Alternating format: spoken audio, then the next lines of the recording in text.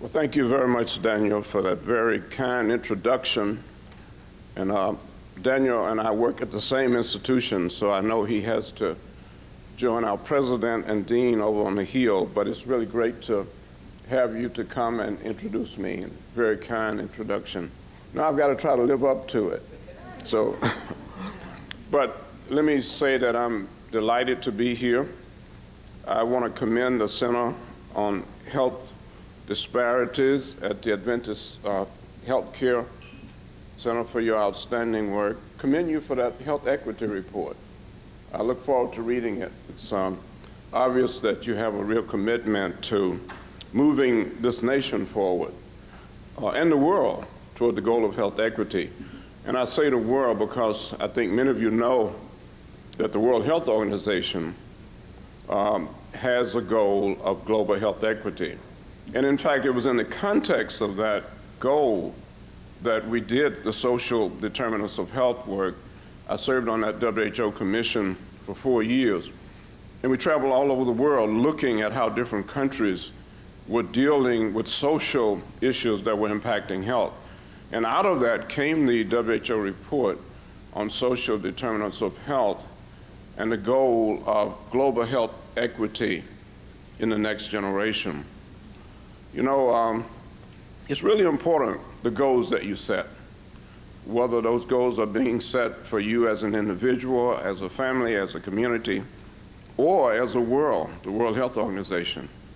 And it doesn't say when you're going to reach the goal. Unlike objectives, goals are not necessarily time specific, and goals are not as measurable as objectives, but they're very clear about where we want to go. And of course, as that African proverb says, if you don't know where you're going, any road will take you there. So it's important for us to know where we're going, and we're committed to global health equity, and that's a great thing. I'm delighted to see many of you. I've had an opportunity to work with many of you in the past. I'm looking straight back there, Dr. Woody Kessel, who worked with me in government. He served in government for a career, which I did not. I spent 9 years in government, but it's because of people like Woody Kessel that we're able to do what we're able to do when we're there for our short term. Woody was very close to former Surgeon General C. Everett Koop, whom, as you know, passed recently. So, but I'm delighted to see all of you, and I commend you for the outstanding work that you're doing. I want to introduce you briefly to the Satcher Health Leadership Institute before I get into my main presentation, because I want you to know a little bit about what we're trying to do. I really appreciate the fact that people speak so highly of what I've done in the past, but I know you also say, well, what have you done for me lately? And so the Satcher Health Leadership Institute attempts to answer that. I was very honored when the Morehouse School of Medicine decided to establish the Satcher Health Leadership Institute. It was after I had spent a period as interim president. And when that period was up, the board voted that the institution should establish a Satcher Health Leadership Institute. Bill and Camille Cosby provided $3 million as an initial endowment. And we got busy with the mission of developing a diverse group of exceptional health leaders, because we think leadership is important, and I know you do too. Advance and support comprehensive health system strategies, and actively promote policies and practices that will reduce and ultimately eliminate disparities in health. I want to make it very clear that when we talk about disparities in health, we are talking about race and ethnicity, we are talking about mental health, we're talking about sexual health, we're talking about all those areas where people tend to get left out or not have access to quality health care or access to healthy lifestyles, which is just as important. That's what the social determinants of health, the social determinants tell us that there are people who don't have access to the opportunities to lead healthy lifestyles. either because of where they live or what they have in terms of financial resources. And we have a responsibility to make sure that everybody has the opportunity to lead healthy lifestyles. And that's a part of the goal of global health equity. We have 3 leadership development programs at the Satcher Health Leadership Institute. Now, this is sort of the commercial part. That's the reason they let me travel, is because I always market the Satcher Health Leadership Institute.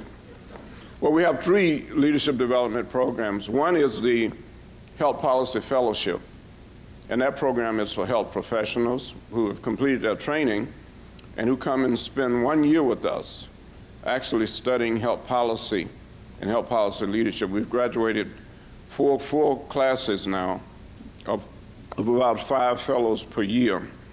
A second leadership development program that we have is in the area of health promotion and disease prevention, and we develop community leaders. It's called a Community Health Leadership Program. We invite pastors and employers and other organizations in the community to select people whom they would like to spend time with us, learning how to come back, for example, come back to the church, to the community, and provide leadership in health promotion and disease prevention. When we started that program, it was only for the local community. And I remember speaking in Washington about our program at a REACH conference, the Racial Ethnic Approaches to Community Health. And when I finished, people in the audience in the question and answer period said, how can we enroll in this program? And I explained to them that it was limited to the local community because we didn't have funds to travel people and put them up in hotels for that program. So I went back home, and a few days later I got a call from the CDC. Said, well, if we pay for that, would you allow people to come from other states? And I said, oh, yes. And that was the beginning of this as a national program. So we've had people from Maryland, especially Baltimore, to go through the Community Health Leadership Program, and we have people from all over the country now. That's the Community Health Leadership Program. The third program, which some people say is my favorite, I won't give an opinion on that, but it's interesting. It's a program that's sponsored by our Behavioral Health Center, a Center on Behavioral Health. And we work with parents, about 100 parents a year, around the issue of early childhood development. We believe that if a child has an opportunity to get a healthy start in life from conception, and we go to 5 years, we know that we could go further, but we concentrate on those years from 0 to 5, helping parents to really provide quality parenting. And you know, they learn the value of breastfeeding, the value of the way they live during pregnancy, the fact that that stress during pregnancy impacts the developing baby, the fact that poor nutrition during pregnancy impacts the developing baby. I think that program ultimately could make more difference than any of the other programs that we have. And as I see the parents graduate, and we just graduated a group in June, I think these are parents who are empowered to empower their children. Now, I know that's not easy, and I know there are a lot of other issues impacting the lives of our children in our communities, but I believe that there is no substitute for the early development, and that early development between parent and child. That has led us to a partnership with the schools in the Atlanta public school system, where parents are now becoming much more active in working with teachers around child development. So that's what we're doing at the Satcher Health Leadership Institute in part. We believe, along with the Institute of Medicine, it said in its 1988 report, that today the need for leaders is too great to leave their emergence to chance alone. Whether those leaders are health professionals or community leaders or parents providing quality development for their children. And all over the world, as we travel with the social determinants of health, we saw the difference that this kind of leadership can make. And you're seeing it right here, as I've witnessed this morning. Now, there are a lot of leadership lessons, and of course, there have been so many books written about leadership, and I'm working on one right now, so I'm guilty too. But some of the leadership lessons of the Satcher Leadership Institute, we believe that leadership responds to opportunities, challenges, and even to crises. Now, it is true that leadership responds to strategic plans. And sometimes I feel like if I never went through another strategic plan, I'd be okay. But despite strategic plans, but seriously, despite strategic plans, what you find out in leadership is that you got to be ready to respond. And some of those things you got to be able to respond to are not in the strategic plan. But sometimes there are opportunities, and if you don't take advantage of them, they don't come back. Sometimes there are major challenges and crises. During my time in government, I had to respond to Hurricane Floyd in North Carolina primarily, and even after government, had to respond to Hurricane Katrina. And to see people try to pick up the pieces and move on when their whole lives and livelihoods and neighborhoods have been destroyed, leadership in crisis is critical. Leadership is a team sport. We believe that we have to develop teams around us, and that we have to manage those teams in order to move communities forward. So we don't believe that leadership is position dependent. We need leaders throughout the organization, leaders who take very seriously their role. And you know what happens when we start looking for people to fill positions? We look for people who've already demonstrated leadership when they didn't have the, quote, leadership position, because leadership is not position dependent. Effective leadership, in fact, does transform communities. Leadership requires a global perspective. That is more and more true every day. We live in a global community, and if you don't have the perspective of what's happening in the world, you can really miss a lot. And finally, leadership is like a relay race. I love relay races. I ran track at Morehouse. I ran a little track. Most people would underline little. But I love the relay race, which I didn't run. I ran the distance. But the beauty of a relay race, of course, is that you know the race does not end with you. It's about receiving and passing the baton to the person coming after you. And leaders know that what they're doing today will influence what happens tomorrow, and that they have a responsibility beyond their leg of the race. And I think more and more we need to make sure that people are aware of that. Sorry about that. Now, you may ask the question, when it comes to the Surgeon General, how do we come by these reports, which are very important? And the first thing I want to say, since I think I released more reports than any other Surgeon General, the Surgeon General's reports are the results of a team effort, if I've ever seen one. They're not based on anybody's personal opinion. They are based on the work of a lot of people in the public health services. The science has to be cleared by NIH and the CDC and other agencies. And the beauty of the Surgeon General's report is that the American people have come to rely upon them for credible information. And as Daniel mentioned, I had the opportunity while Surgeon General to release that first ever Surgeon General's report on mental health.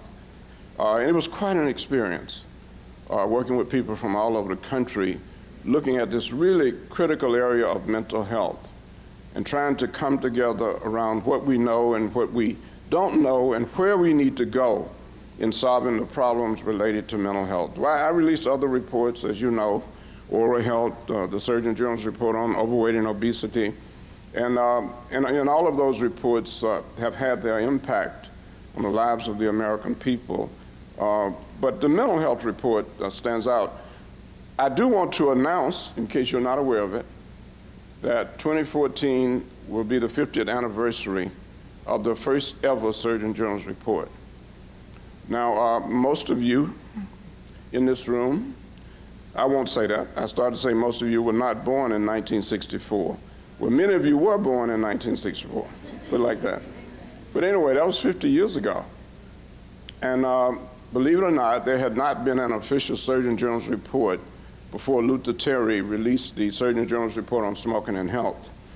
And next year, we're gonna be celebrating the 50th anniversary of the Surgeon General's report. But what I want to say this morning is that when you look at the history of the Surgeon General's report, and over 50 years, and the fact that virtually every Surgeon General since Luther Terry has released a report on smoking and health, and what's happened as a result of that, there are some lessons that I hope you do not miss. And some of them you're carrying out, of course. When you look at what's happened with smoking and health, one thing we know that when Luther Terry released his report, almost half of the American people were smokers, right? And today it's a little less than 20%, and we continue to move it downward. That's what we want to do with health problems. As Marcus said, we want to measure the impact of what we're doing and be able to show that we're moving in the right direction. That's what we want to do. And I think we can say that about smoking and health. So why is that true? Why have we been successful at attacking this problem, though we still have ways to go? One is because we have clearly educated the American people about smoking and health. It would be hard to find an American who has not heard about the dangers of smoking, who doesn't know about the relationship between smoking and lung cancer or heart disease. It's been amazing, but we've done a job, and we have to continue to do it, of pounding the American people with information about smoking and health. And that's critical for any public health issue. You know, we've got to do that much better with mental health, right? You know, we've got to do a much better job of that with behavioral health than we have already if we're going to be successful. Another thing that you will note about smoking and health is that the research continues. We have not yet heard the last word from the research that's going on today in smoking and health. When Luther Terry released his report, we didn't know that secondhand smoke was harmful to your health, did we? In fact, I think it was 1972 when Surgeon General Steinbach released the first research showing that you didn't have to be smoking yourself. A child living in an apartment building with parents who smoke, or depending on the walls, with neighbors who smoke, could be damaged by that smoke. The research has continued. But that's not all we've learned from smoking and health. We've learned that we have to protect our children. Whatever public health problem you want to mention, if we don't take care of our children, we're not going to win the battle. And that's why I'm so excited about our quality parenting program, is that we ought to prioritize the health of our children. They deserve to get a healthy start in life. And in case you're wondering, almost 20% of children in this country will have some mental health problem each year. So mental health and behavioral health is not just a problem of adults. Many mental health problems begin in childhood.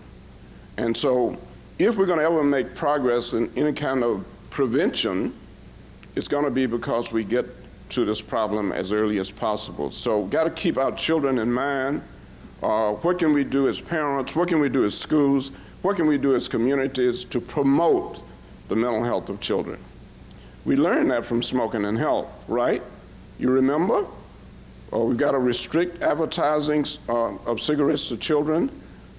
We definitely got to restrict the sale of cigarettes to children. Why? Because we know that 90% of people who smoke begin to smoke before they're legally old enough to purchase tobacco. And they become addicted while they're children. And so we now know that we've got to target, not just in this country, but all over the world. So now we're working in Africa and India and all over the world, trying to make sure that children do not become addicted. And finally, we have to have the right policies in place. So what do? We did introduce policies restricting the sale of cigarettes to children. Then in 1987, California said, we're going to restrict smoking in public places, 1987. And then on, and so now most states in the country restrict smoking. Those are policies that grew out of research. And we continue to examine policies. Some cities, some states have done better than others. Some do not allow smoking in any public places, including the parks. But policies, we've got to have the right policies in place That's why the Affordable Care Act is so critical. Because without the right policies, people with mental illness are not going to get care. Even if we, and hopefully we will be in time, successful in dealing with the stigma, unless we have the right policies in place, barriers to access will continue. Well, I decided to take those few minutes because I think this is historic, and I wanted to make sure you didn't miss what we've learned from the Surgeon General's report on smoking and health. As Surgeon General, we actually released 3, maybe 4, depending on how you count them, reports on mental health. The first one was that 1999 report, Mental Health, the report of the Surgeon General. Then, a year later, being mindful of children, we released, I guess it was 2 years later, Children's Mental Health. Treating children with mental illness also was a part of that report, and it's turned out to be quite helpful to a lot of people. And then finally, in August 2001, at the American Psychological Association meeting in San Francisco, and I know some of you were there, we released Mental Health, Culture, Race, and Ethnicity. And I have seen some amazing things happening in this country as people have attempted to deal with culture as it relates to mental health and mental illness. And so it's been interesting. I want to take a minute and talk about mental health. We talk a lot about mental illness, but I don't think we talk enough about mental health. The issue of mental health is really what binds us all together. See, because we all have challenges to our mental health, whether we want to admit it or not. The reason we have stigma is because people don't want to admit that we all have challenges when it comes to our mental health, right? So we look down upon people. We don't want to know, we don't want people to know if somebody in our family has mental illness, because we just assume that mental health is not an issue for us. We can take our mental health for granted. The first point I want to make this morning is that none of us can take our mental health for granted. None of us. And sooner or later, we come to grips with that fact, either by our own experiences of having to take care of somebody in our family, or working with somebody who needs help. But I like the definition of mental health. I don't know what your definition is, but our definition in the first report was that mental health is the successful performance of mental functions, resulting in productive activities and fulfilling relationships with other people, beginning with family, right? The ability to adapt to change, and the ability to successfully deal with adversity. Had any adversity in your life recently? Don't take for granted, what it takes to deal with adversity, what it takes for individuals and families. Mental health is the ability. So you can be mentally healthy today and not so healthy tomorrow. Anybody in this room could be mentally healthy today and not so healthy tomorrow. I want to drive that point home because I'm fighting stigma when it comes to mental disorders. I'm fighting the fact that as a society, we still look down upon people with mental disorders. We assume that there's something strange about that, but let me just say, just as things go wrong with the heart, the lungs, the liver, and the kidneys, those major organs, right? Things go wrong with the brain. They always have and they always will. The only question is, how will we respond? Now, I've been working with the National Football League now for the last 4 years around this issue of dementia in former football players. And of course, what we learned, of course, is that when we were out there cheering the head-to-head hits, we were cheering the fact that many people were going to have concussions that were going to lead them to suffer dementia. And now we see all of these former players either committing suicide or having no memory of their past. Tony Dorsett, I was on a program with Tony a few years ago, and he told me about what it was like to suffer a hit and to play half of the game and not remember anything about it. Well, he gained over 100 yards, but he didn't remember anything about it. And now he's saying that he can't remember sometimes his children. But so we have, as a society, we have taken the brain for granted, right? We don't protect it. We have sports where the head is the main object, which means the brain. And I'm not just talking about NFL football players. I'm talking about the fact that last year over 200,000 high school students suffered concussions in all kinds of sports, football, soccer, even cheerleaders suffer concussions. The fact that we have not protected the brain means that we take our mental health for granted. We take our brains for granted. So go back to the 4 areas of definition of mental health: productive activities, ability to adapt to change, fulfilling relationships with other people, successfully coping with adversity. Now, believe it or not, most of us struggle with those areas every day. Our mental health is challenged every day. Our children, if we don't develop the right relationships with our children, they're going to pay for it. Now, many people have come to me and said, you know, we have all of these mass shootings. The one here, and I was here when the Alexis shooting occurred at the Naval Yard. I was Surgeon General when the Columbine shooting occurred. Many of you remember that in Colorado. So I've seen all of these outbursts of violence, and then when that happens, of course, Virginia Tech, people will stop and say, there's something wrong with the mental health system when people like this are able to walk around on the street. We will say that, and then we'll get upset about that for a while. I remember Columbine. The Surgeon General's report on youth violence prevention was the only report I did that was requested by both the White House and the Congress. Do you know why? Because the American people were up in arms, literally, after the Columbine shooting. But before the Surgeon General's report on youth violence prevention came out, we had gone back to business as usual, sort of forgotten about it, and that's what happens. So I agree that when people engage in mass shooting, most of the time they are suffering from mental disorders. But let me just say clearly this morning that the youth violence report said that a lot of people are suffering from behavioral disorders. What about all of the children who are being killed out in the street? What about all the gang violence? Are those behavioral disorders? What about the fact that we are raising children who feel so insecure that they feel like they have to be a member of a gang to be safe, that they have to be armed to be safe? Is that a behavioral health problem? Or is it just the people who really go off and kill up 20, 26 people? My position is that we're dealing with a lot of behavioral health problems in the society. We have failed our children in many cases. Fathers walking away from families, children growing up trying to figure out, what did I do wrong? Why doesn't my father care about me? So yeah, we have problems with relationships, and we have behavioral health problems as a result of it. There were some key messages in the Surgeon General's report on mental health, and I'll go rapidly through them because I know all of you read it, right? Mental health is fundamental to overall health and well-being. Mental disorders are real.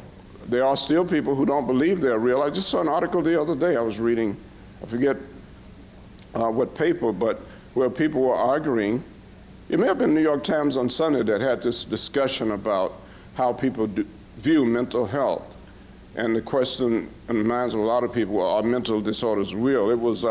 It actually came out of a World Health Organization study. Mental disorders are real. Mental disorders are disabling. The World Health Organization studies show that disability-adjusted life years are as common from mental disorders as they are from cancer and heart disease. And the World Health Organization predicts that by 2020, depressive disorders alone would be a major cause of disability in the world. Depression is rising rapidly in the world. So mental disorders are disabling in terms of premature deaths and lost productivity. Now this last sentence here, I want to clear it up a little bit. Life expectancy of people who suffer from severe mental illness, average of 25 years less than the rest of the population. Is that not a disparity? People who are suffering from mental illness suffer at least 3 kinds of disparities. They suffer a disparity in their own health, life expectancy.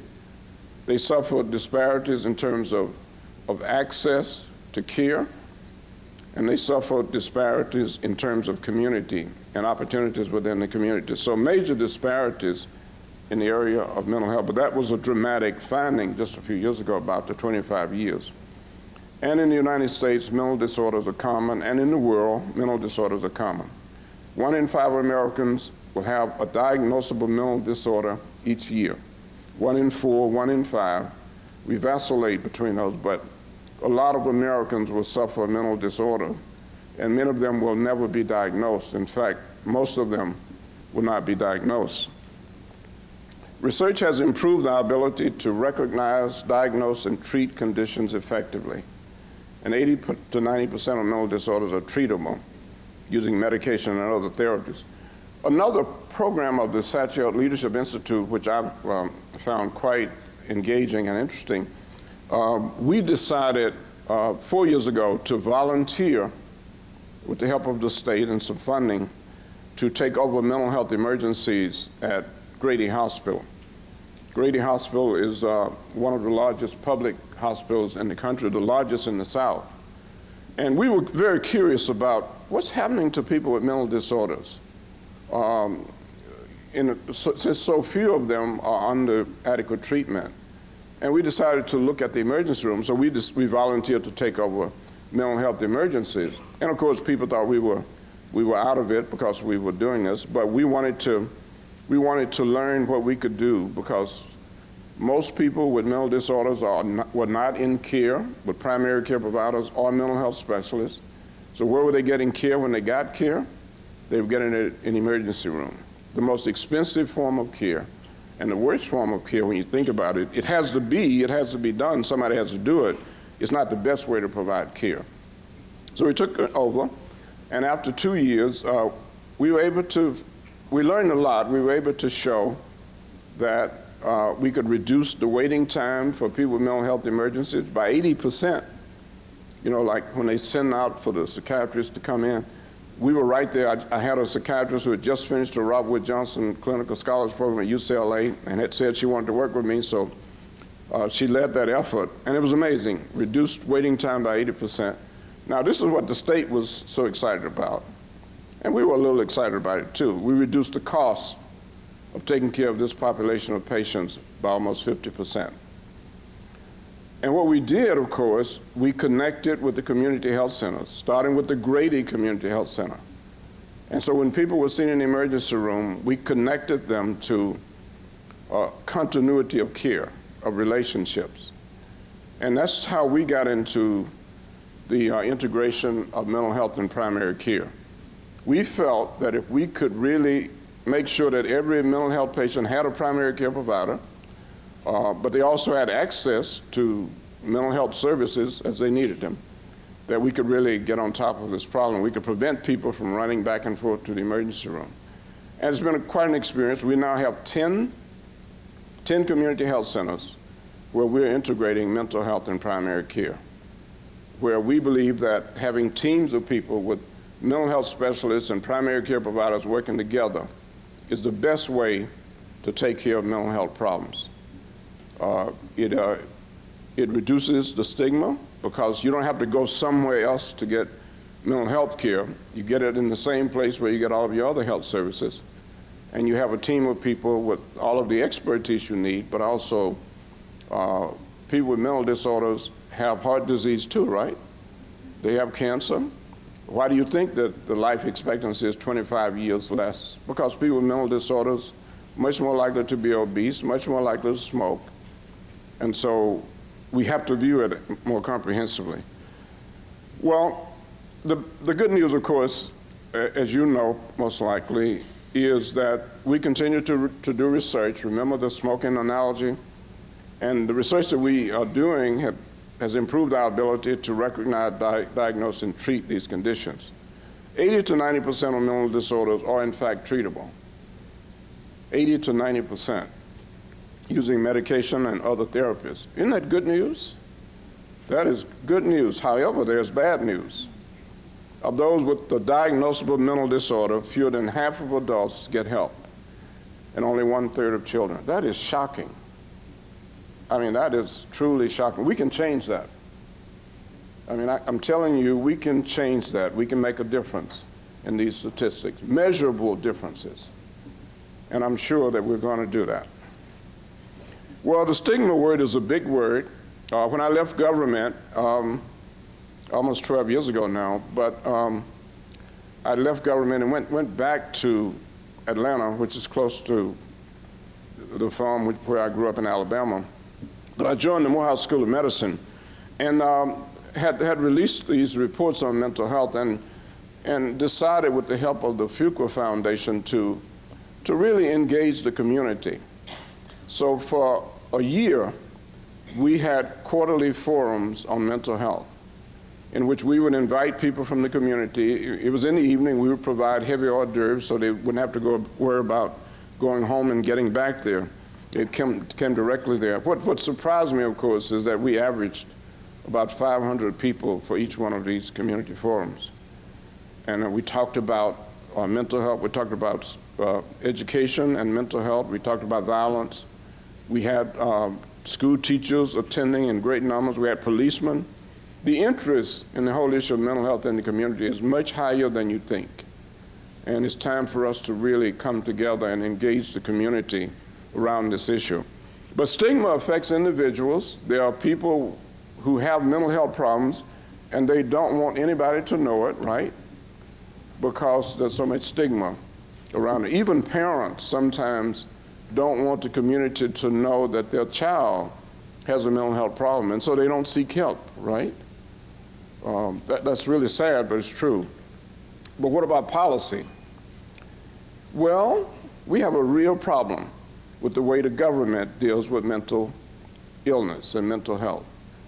And it has been a struggle to get the right policies in place. The major recommendation of the Surgeon General's report on mental health was parity of access to mental health services.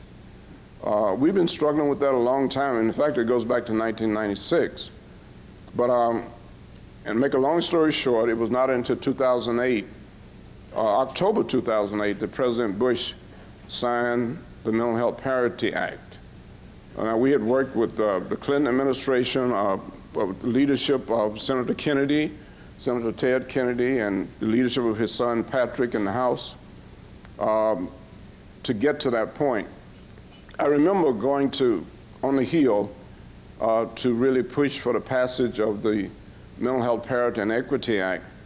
And I went to visit Patrick Kennedy, and then I went to visit Senator Kennedy. And Senator Kennedy said, Dr. Satcher, I could pass this law if I could just get my son in line.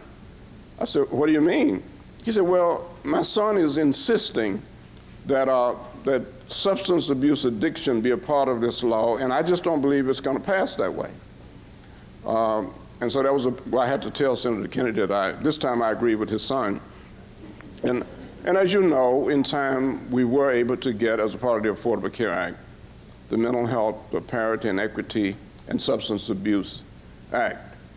The Affordable Care Act is the best opportunity we've had to get it right when it comes to mental illness and the treatment. It's not perfect, but it's the best opportunity we've had because mental illness is considered an essential health service, right? That's what the Affordable Care Act says. You can't, it's to be treated just as any other essential service. And that's a major step forward. And we've got to make sure that we take advantage of that. Rapidly, and let me just say, because I think you know already that culture counts. Obviously, you're involved with several different cultures. You know that people have different attitudes toward mental and behavioral health based on their culture. You know that people manifest and describe their illnesses different. They cope differently. Some people, you know, I grew up in an environment where it was religion. You know, neither of my parents finished elementary school, but they had this deep faith, and they played it out in their lives, and it benefited, you know, the health of their family. That was what they had. That's all they had. The type of stresses people experience related to culture. Whether they're willing to seek treatment is related to culture. So you can't separate culture from these problems. But what about those of us who are health professionals, right? Well, does our culture interfere? When we think about culture, we think about those patients, right? And we got to deal with all of these. But what about our culture? And I can tell you, there is a culture of medicine and public health and nursing. We all have our cultures. They impact the way patients are treated, they're diagnosed, and how services are organized and financed. And so, as you've heard when it comes to coverage, culture allowed the government to go all of those years without including mental health services in essential services. It was culture that allowed that. A culture where people said it's okay to leave mental health out. That can no longer be the case. Now there are racial disparities when it comes to mental health, but not what you think. We found no disparities when it came to the prevalence of mental health problems. What we found were disparities in the burden of mental health problems, right? We found disparities in the burden. I was just thinking about Hispanics. We found the rate of mental illness to be similar to non-Hispanic whites, but Hispanic women tend to suffer depression more often. Asian Americans, so for each group there was something unique. Asian Americans had the highest rate of stigma and least likely to seek care. African Americans were only half as likely to seek outpatient care as whites. Asian Americans were half as likely as African Americans to seek therapy. So stigma impacts different groups differently. Access to care is different from different groups, for different groups. American Indians, I visited several reservations during the time that I was in office. And I know, if you know anything about the history of that population, then you know that there are reasons for major problems, whether it's alcoholism, depression, and what have you. And we've got to get to the bottom of all of these things as one nation. But they're serious issues with our system. Well, substance abuse was included in the Affordable Care Act, and that's a really good thing. Access to treatment for substance abuse is critical. And as you see here, people with mental disorders are more likely to have substance abuse addiction. That shows it pretty well. If you look at the adults who had substance abuse addiction, then 40% of them had mental disorders. So there's a connection, of course, between substance abuse addiction, and this shows it too. The more serious the mental illness, the more likely people are to suffer dependence on substance abuse. So there's a connection here that we have to be aware of if we're going to make a difference in this area. I was thinking about the story of the Texas farmer who was from a 5,000-acre farm, and he was traveling across the southeast to look at other farms. And he stopped in South Carolina to speak with the South Carolina farmer, and he started off by saying, how big is your farm here? And the South Carolina farmer had not thought about that, so he said, well, maybe 60, 70 acres. And the Texas farmer thought to himself, my goodness, you know, my farm is 5,000 acres. If I told this guy, he wouldn't even understand. So he said, sir, do you realize that there are some mornings when I get in my truck just as the sun is coming up, and I would drive across my land, and when the sun is going down, I still have not reached the end of my land. The South Carolina farmer thought about that a while, and he said, you know, I used to have a truck like that.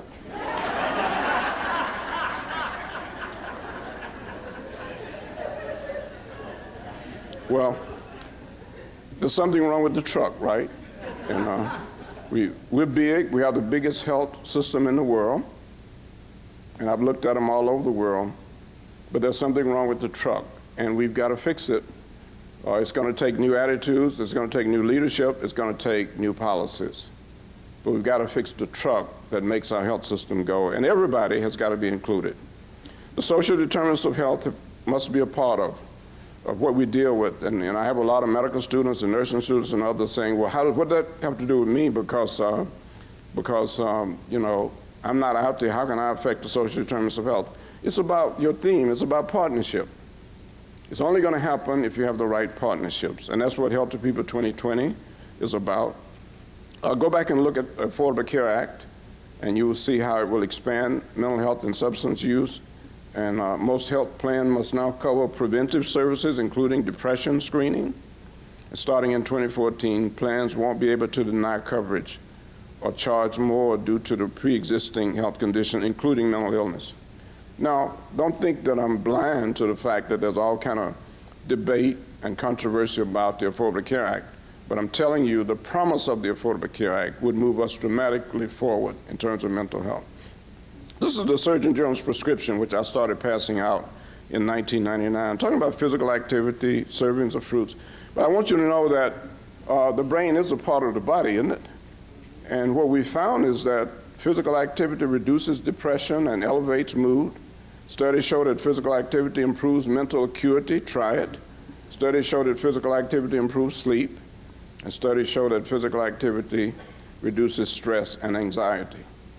So we've been touting physical activity because it's good for the heart and good for the muscles, but I want you to know that it's good for the brain, which is a major part of the body. The McKinley population model is important because downstream we deal with individuals, whether they're patients or not. Midstream we deal with the community, and that includes trying to reduce the stigma in the community. And upstream we try to make sure that we have the right policies in place. At the Satcher Health Leadership Institute, we believe that in order to eliminate disparities in health, we need leaders who care enough, know enough, will do enough, and will persist until a job is done. Thank you.